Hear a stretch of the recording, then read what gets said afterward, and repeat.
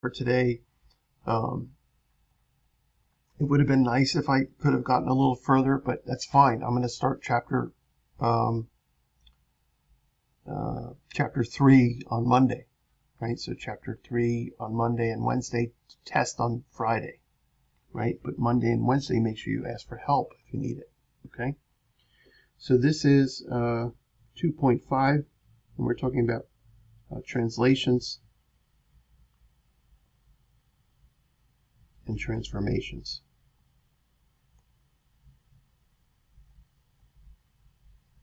So translations just simply means, like if I was talking about a language, same word, different language, right? So when I'm talking about it for functions, I'm talking about same function, different location, right? And I guess I should really start with what I call the mother functions. I like to say mother functions because it sounds like I'm cursing a little bit. But the mother functions are usually at the origin, right? Kind of like a garden of whatever religion. I like to I swear to God I'm an atheist. So if I ever sound religious, it's just because math is my religion. But there's always nice little parallels to math, which used to be philosophy and thinking about the universe and God and that kind of thing. So mother functions, meaning starting at the origin, right? So like y equals x is a mother function. And so and most of these I can see the point 0, 0 and 1, 1 on them. And so obviously this function, right? So that's when I'm reducing it down to what is the mother function, I'm asking what is the simplest version of it. And it turns out that most of these go through the origin, right? So y equals x squared, y equals x cubed, etc., right? These I would call, right, the mother functions. And again, they all go through 0, 0 and 1, 1. So that I can really think of this 1 by 1 box as this essential piece to my function. I can always think of that 1 by 1 box on all of these mother functions. In fact, when I'm moving the function or manipulating the function, it's easier for me to move the box. And that's what I do. This is how I got myself to understand these transformations and translations. So everybody with me here. Every one of these graphs has a point 0, 0, 1, 1 on it. And when they don't, when a few of my mother functions don't have it on there, I'm going to force it on there. I'm going to pretend it's still essential so that when I move my functions, I can again just look at this box. So of course there's parallels to these, or right, we've got the square root of x. Not parallels, but like I don't know. Yeah, maybe parallel universe. So again, there's square root of x. I've got y equals cube root of x. And again, every one of these things has that same box involved. But these are the ones I call the mother functions.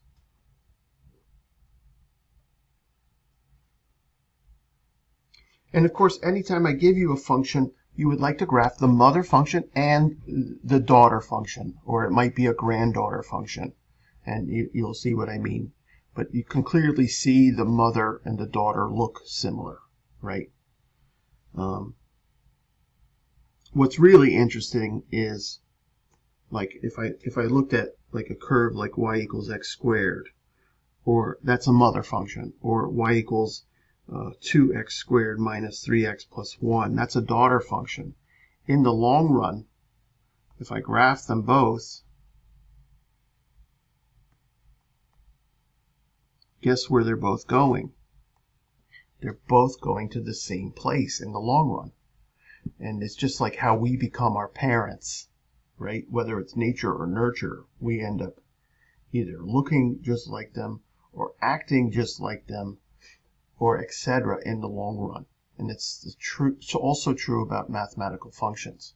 Anything you change at the beginning, at the end will always return back to what the mother was like.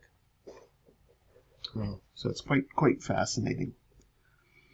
So a few more mother functions. Let's see, y equals 1 over x. This is one that kind of I cheat the 1 1 on. But you can see I do have the 0.11 on it, but again, I'm going to be looking at that box. So there is no 0.00 on that one, but I still see that same 1 by 1 box there, that 1 by 1 square attached to the origin, right?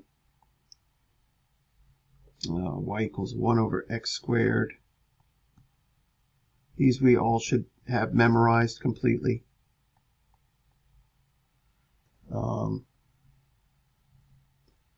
Maybe not yet, but let's see, e to the x we should know, and y equals ln of x. So those are chapter 5, but hopefully we'll have it eventually. These two aren't as easy to see, but this one I've got 1 0, and this one I have 0 1, and this one I have 1 0.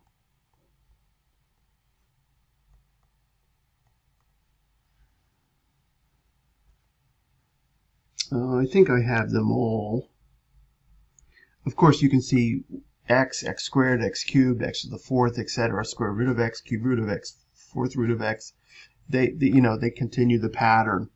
The key is I don't have any other terms in it, right? Or I don't have any coefficients different than 1 here. And that's the key, and that's what we're going to start bringing in when we talk about transformations and translations. So mother functions, you should all be able to graph them on your calculator quickly. Go look at a table for them quickly, right? That type of thing. So we'll do a couple of tables today. So we'll see how you do with that.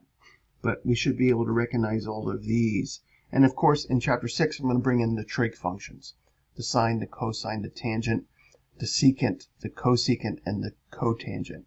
So we'll bring all of those in, and then the inverse trigs. So there's lots of functions for you to have the basic shape of to be successful in calculus. And again, the secret is no one can stop you from, when you're practicing at home, from graphing them, right? And so that's going to be really key, is that you're really savvy with the calculator and you can practice and get to know the properties of all of these things. Okay. Let's start to look at some basic translations. How are we doing here today? Well. Nice, thank you. Rafad, Jerusalem, Diego, thank you. I think Joe maybe said something there. Grace.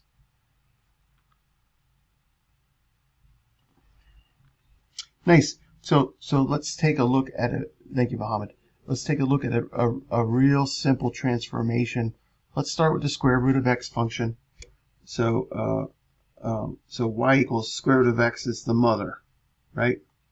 And we know the domain of this, we know the range of this, and we can get it all from the graph, right? We know the intercepts, we know if there's a asymptote or not. Everything is pretty obvious, right, from the graph. And so what we're going to take a look at are our first our reflections. So if I negate the outside, I'm negating y values. Outsides are y values. So I'm taking all my positive y values and turning them into negatives, right? So there's y equals negative square root of x. So anytime I negate the outside of a function, I'm reflecting it around the x-axis.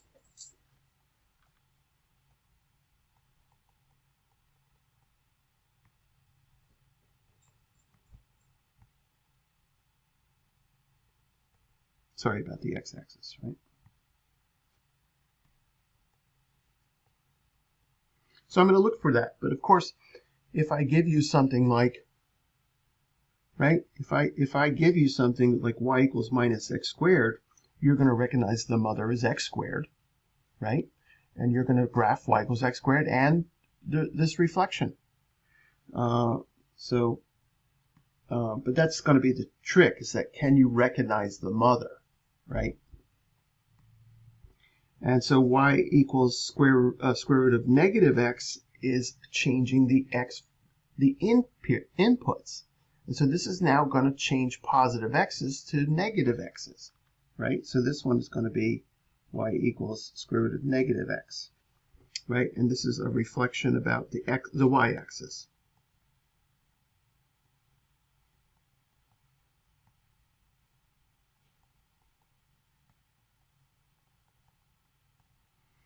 So if I know something about the mother, I know something about each of these reflections.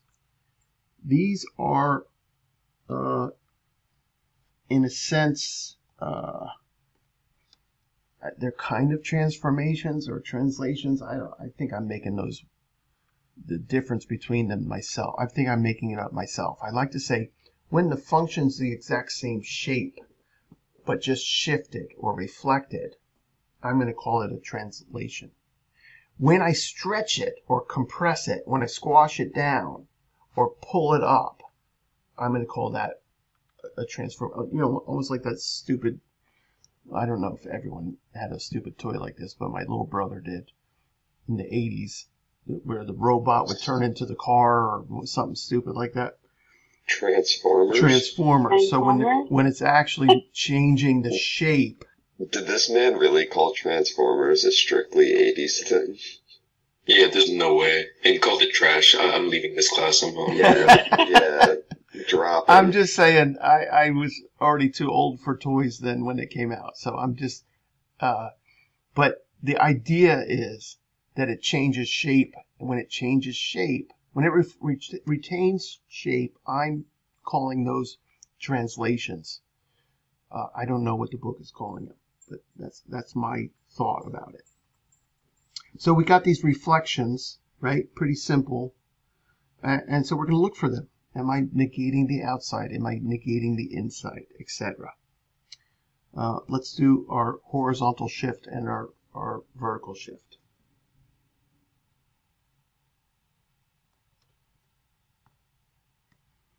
So let's go again with square root of x.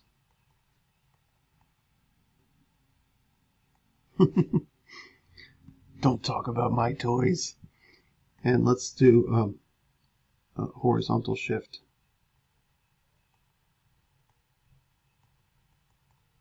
So y equals square root of x plus c. And we're going to see that most of the time the interiors, for at least our level of these functions, the interiors will behave inversely and the exteriors will behave directly. So if I put a plus 3 here, like y equals square root of x plus 3, you would think it's moving to the right. It's actually moving to the left. So it turns out that these guys, when I'm shifting by adding or subtracting on the inside, it's going to move the graph in the inverse direction. So if I'm adding 3, it's going to actually move it left 3. I like to have this little kind of phrase in my head as we're doing these types of things, and that is x's behave inversely, y's are direct. Now x's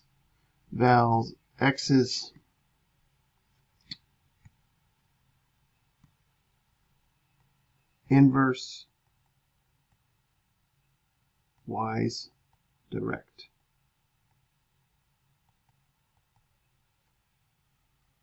So for example, if I put that shift outside, let me do that one in purple.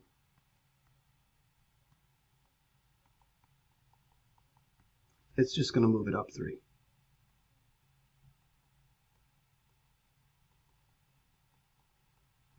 And this is a key here. The key here for calculus is that if I translate something, it won't change slopes. So if I'm looking at that 1, 1 point, right? If I'm looking at that 1, 1 point on every curve, that point is not, it's just moving, right? It's just moving. from wherever I move the function. And then the tangent line on there will also not change. So what's interesting is if I have a horizontal translation of a function, the secant line will translate the same and the tangent line will translate the same. So that's just a thought for Calc 1. But you can see it, like if I'm on this mountain and I'm skiing on the mountain and they move the mountain, I'm still going to be stuck at the same spot on the mountain, right? My skis are still going to have the same slope on the mountain.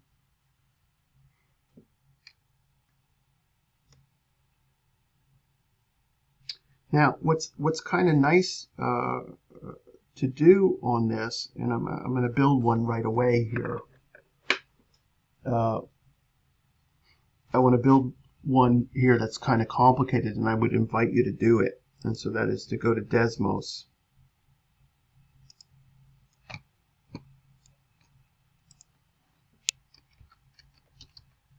And as we build these things, build into it, give me 1 second, start to build into it all of these kind of controls, which is kind of cool, honestly. I mean, but you're talking to a nerd here. You're talking to someone would, instead of having a robot that turns into a car, would rather be able to manipulate a function on a screen here. So I like y equals a times square root of b times x minus c. And I want to make sure I'm thinking about all of these as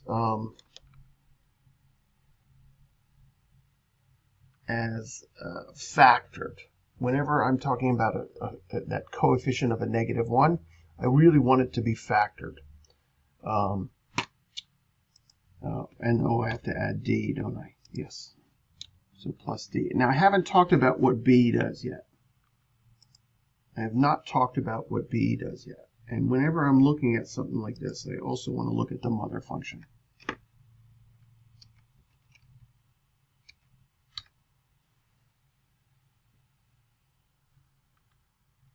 I don't know why it won't change my color. There we go. So I've got the mother function in blue and the translated function in red. So we haven't talked about b yet, so let me set b at 1, right where it was, sorry, because that will do nothing, right? Multiplying by 1 does nothing. C is my translation, and notice I have an x minus c, so I'm already building in, if I have a positive c, it moves to the right, because I put the negative into my function. And so when c is 0, I'm not moving to the right at all. And d, where the hell did I put d? Okay, d is my translation up. So you can see the function moving up as I adjust d. So if I get back to 0, I'm back to the origin. And a, I'm going to show you this a little bit. This is my first transformation. When I'm multiplying, I'm going to stretch out the y's. I'm pulling the y's up because it's outside, so it's affecting the y, so it's affecting it directly. So if I say take the height of my function and multiply it by 3, it's going to stretch it up 3. If I make it negative, it's right there's my negation, and then and what does b do? So let me put a back at 1. What does b do? Is if I increase the inside multiple, I'm actually going to crush it down. So x's behave inversely. Instead of when I'm saying multiply by 2 inside, I'm actually saying divide by 2. So I'm crushing it. When I increase my value of b, it's pushing everything toward the origin. It's hard to see it, but that's what's happening. And you'll see it when I do a table. And of course, if I pick a value that's smaller than 1 for my b, I'm now pulling it this way. So when I'm multiplying by something smaller than 1 in the x's, it's stretching it out. And when I'm multiplying by something bigger than 1 in the x's, it's crushing it down. X's behave inversely. X's behave inversely.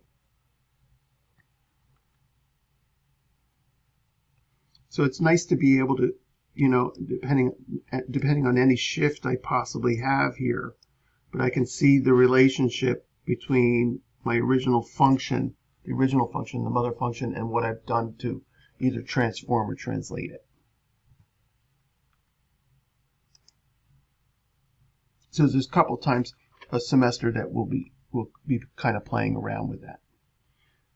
So y equals a times f of b times x minus c all plus d is kind of our relationship that we're going to be dealing with, and we want to deal with everything like we deal with please excuse my dear Aunt Sally, right? We want to deal with interiors first, right? And then etc. So you know, you're just trying to make sure you take care of what needs the attention first. And I put them in alphabetical order because I want to try and take care of A first, make sure I understand what that leading coefficient is doing. Then the coefficient of the interior, then the horizontal shift, and then the vertical shift is the thing that is least effective on, or changes nothing else but where you're moving the graph up or down. And we'll see this when we do our trig functions. We'll see this again.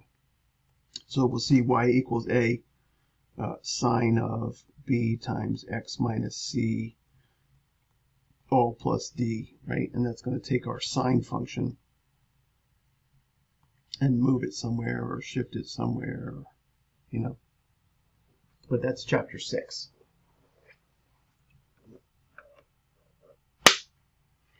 All right, let's take a look at a couple problems. So this is kind of the theory on them, right? It's nice to do the graphs. Like when I first remember learning this stuff on in my community college, I would just type in the mother function, type in the new function, and then adjust the new function, right? So like if I said, like if I was given y equals square root of x, I would put that into y1 in my calculator, and then y2, they gave me another function like y equals 2x. I'd want to see what that 2 is doing to the graph, right? I want to see what that 2 is doing to the graph and see what the 2 is doing to the table. And so I'm going to just manipulate, look at the graphs, look at the tables, right?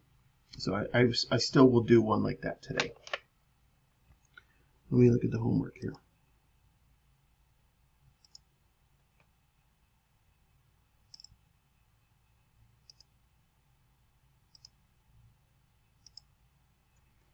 So this is homework 12. This is our last one for this first test. It does suck a little bit that I'm going to start on chapter 3, but it won't bother you. I think the first time it will bother you is, so we're doing 12 and 1. No, sorry, 12 and 2. 3 and 4. That's an easy test. 5 and 6 could bother you a little bit because I'll start on test 3. I'm going to do chapter 5 and chapter 6. It could bother you a little bit because chapter 7 is very tough. So I'm going to be teaching chapter 7 when you're getting ready for your test 3. But I don't think that this first test, me teaching chapter 3, will bother you at all. Oh, there's another mother function, square root of x. I forgot about that one. So I want to move this to the right 8 units, right? So, and my answer is going to change as I do this. So now it's saying it wants it moved, x squared moved left 8 units. So notice left for interior is opposite, right? The interior on the left is opposite.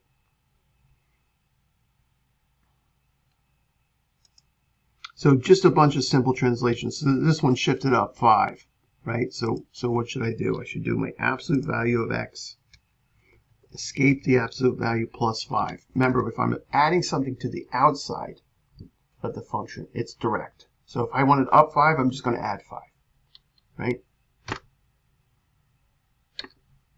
So these start really, really simple. This one, it's a graph of y equals x cubed plus 1, but I want the thing reflected about the y-axis, right? So I want it negated about the y-axis, okay? So I have to do something to my interior, right? So I know my reflection of x is gonna right, change all of that. So what do you think for an answer here?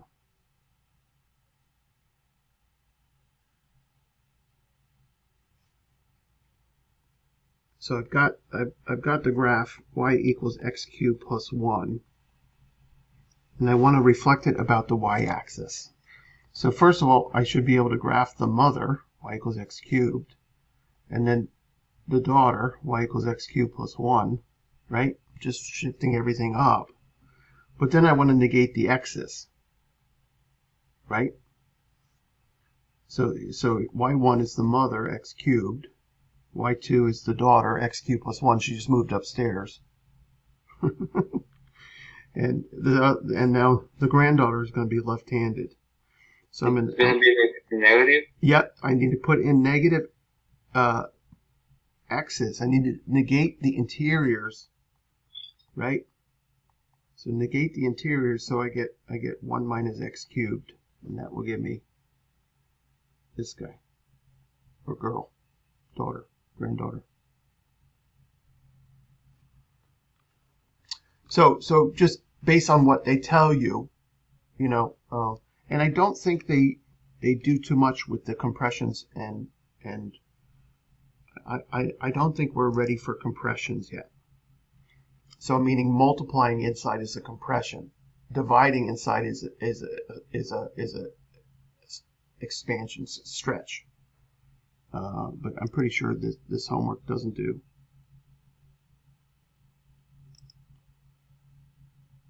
No, it's not doing any multiplying inside, right? Because it gets a little bit tougher. So we're going to wait a little bit on those. I'm not going to do much of those with you yet. So, but let me do one with the table before I move on to completing the square.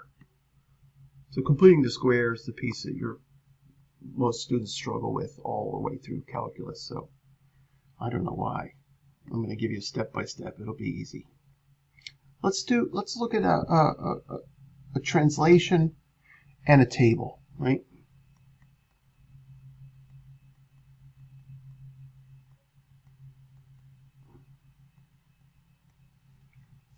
So we'll look at the mother. Let's just use square root of x, right? And let's generate that table for that, right? So for my x and y, right? I like square numbers. So 0, square root of 0 is 0, 1, square root of 1 is 1, square root of 4 is 2, square root of 9 is 3. So this is a nice table for the mother function. I want nice inputs and outputs on this, right? But I want to see what happens when I look at a daughter or a granddaughter or a great-granddaughter of that particular function. For example, 2 square roots of x minus 3. I will, the book will right now not be multiplying by x by anything by -1 or 1. Okay, so it gets very complicated once I do that. So, but I want to look at my daughter here.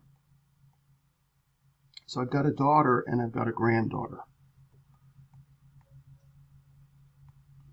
The daughter, well, what's affecting this immediately is the interior, right?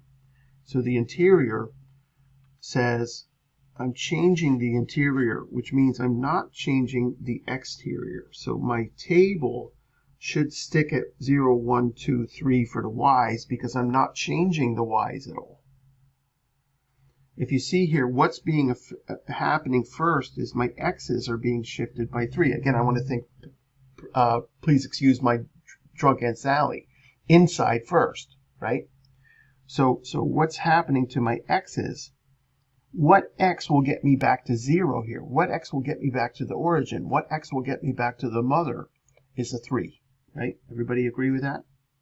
And remember, I said x's behave inversely. So what did I do from 0 to 3? Did I subtract 3? No, I added 3. It's x's behave inversely. So I'm going to go 3 to 4 to 7 to 12. Everybody with me there? So I can so I can do my table now with the same thought, saying, hey, what am I doing first? Okay, let me change my x's. Now, what's my next thing do? Right? So this is y2 is just square root of x minus 3. Now I'm multiplying by 2 on the outside, so y sub 3 is down manipulating only the y values. So now my x's are going to stay the same from my daughter to my granddaughter, 3, 4, 7, 12. But my y values are now going to get doubled, because that's what I'm doing now. I'm doubling the y's. So what do I get? 2 times 0 is 0, 2 times 1 is 2, 2 times 2 is 4, 2 times 3 is 6. And so all I'm asking you to do, and could I jump right away to adding 3 to the x's and doubling the y's? Yes. But until you're comfortable with what's going on, you're trying to think of things kind of step by step. So watch what happens when I plug in star, right? So y of star is what? Square root of 9, which is 3. And then over here, y of star is 2 times the square root of 12 minus 3. That's 2 times the square root of 9. That's 2 times 3. That's 6. And so in both of them, did it get me where I should have gotten to? Yes. So that's this way of being able to manipulate these kind of tables. Let me go to my calculator real quick here. Okay, so if you're doing this with me on your calculator and I start going too fast, slow me down. So I've got my TI-84 here.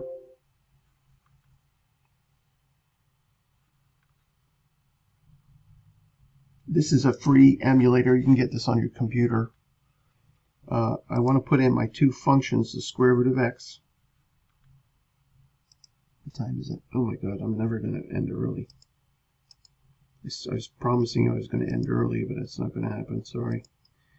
And then 2 times square root of x minus 3.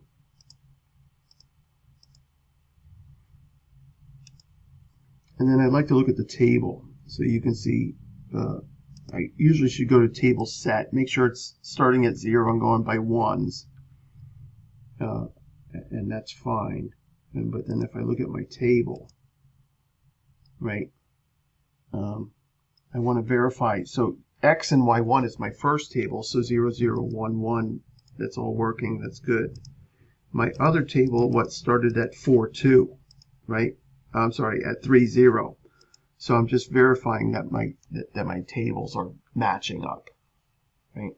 That I can see my x, y1 table on there. I can see my x, y2 table, my x, y3 table, whatever I end up doing.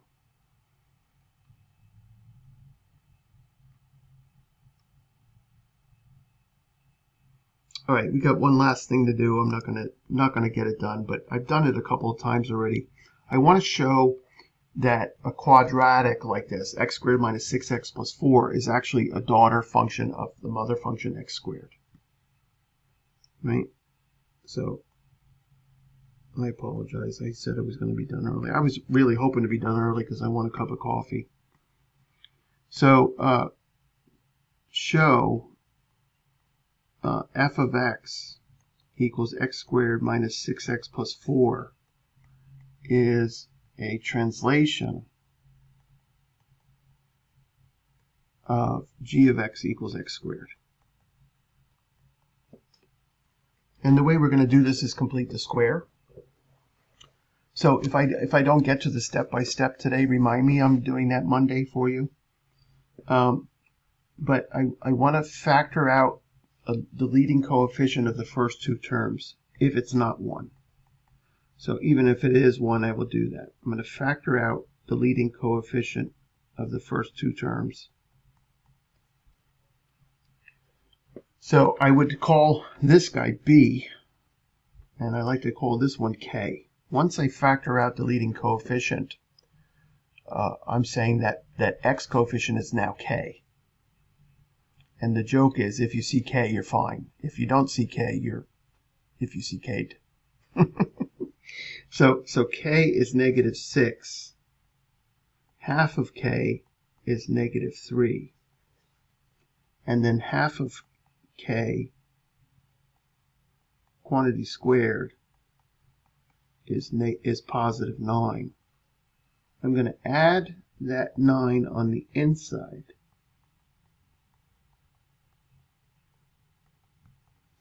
I'm going to add the 9 on the inside and subtract it on the outside. So factor out the leading coefficient, find K, find half of K, square it, add it on the inside, subtract it on the outside, and then every single time,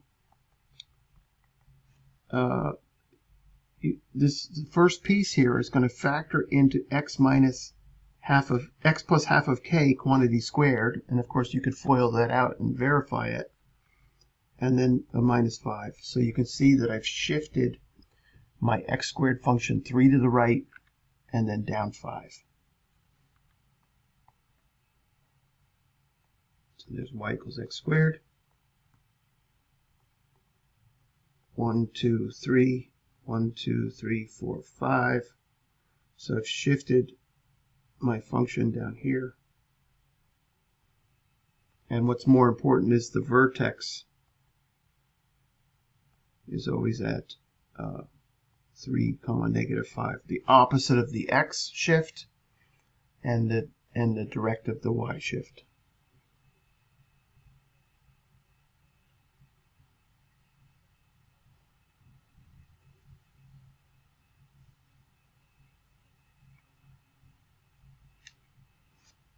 Kind of cool.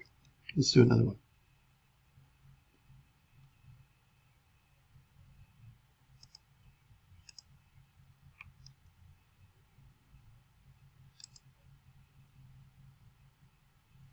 So here's one with a leading coefficient. So 2x squared minus 20x plus 53.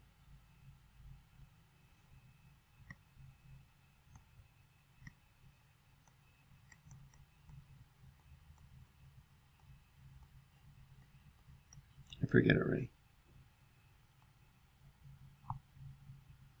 Yeah, minus 20x plus 53.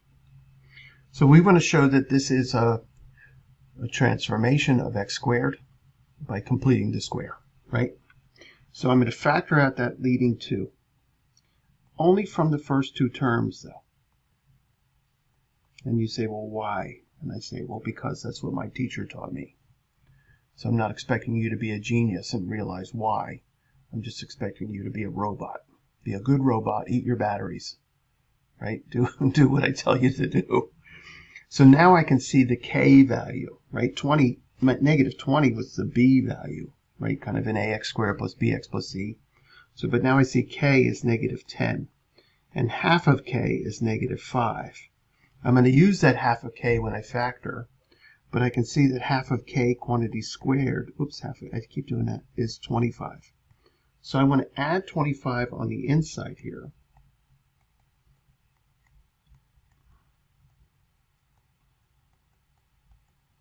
But I have to realize that I'm actually adding 50. I'm thinking about what happens when I distribute this, so I have to get rid of that 50 here.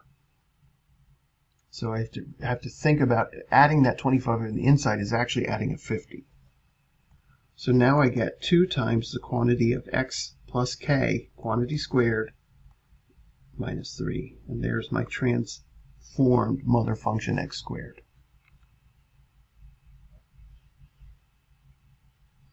Shouldn't it be plus 3 at the end? Thank you. Just checking. Just checking to see if you're awake.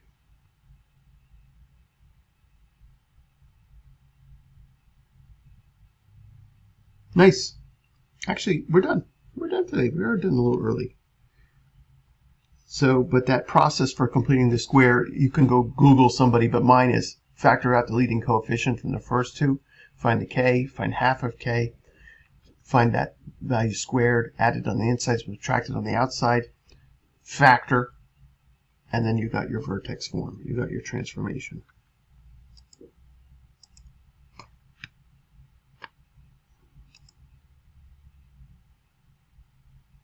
Yeah, and when they start putting fractions in it sucks, you know that. It's only up to 8 questions there. Cool. All right, well, I'll stick around if you